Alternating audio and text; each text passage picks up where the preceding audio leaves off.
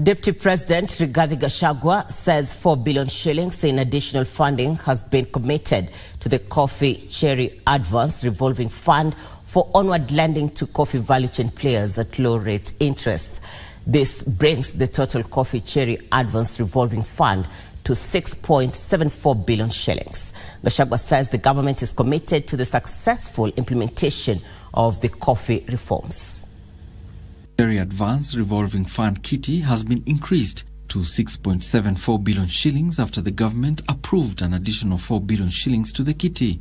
Deputy President Rigathi Gachagua says the government is exploring ways to make the kitty bigger. These reforms must succeed and they must go on, and that is why the President and I convinced Cabinet to set aside 4 billion shillings to enhance the Cherry Fund, so that we can intervene in this period for the farmer.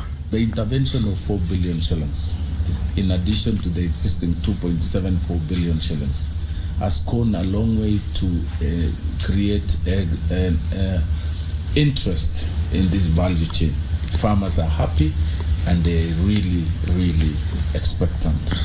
The Deputy President Monday morning held a briefing with the coffee stakeholders led by Cabinet Secretary, Ministry of Cooperatives and Micro, Small and Medium Enterprises Development on disbursement of additional Coffee Cherry Advanced Revolving Fund.